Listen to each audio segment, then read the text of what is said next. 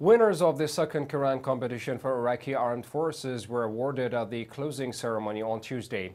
According to the panel of judges, Saif Ali was the top winner in the category of memorization of the entire Quran and memorization of 10 and 5 Juzes or parts, and 1 Juz of Quran. HadiTaima, YasirIbraheem and Hakim Muhammad came first respectively. In recitation of the Quran, Muhammad Zalif bagged the top prize.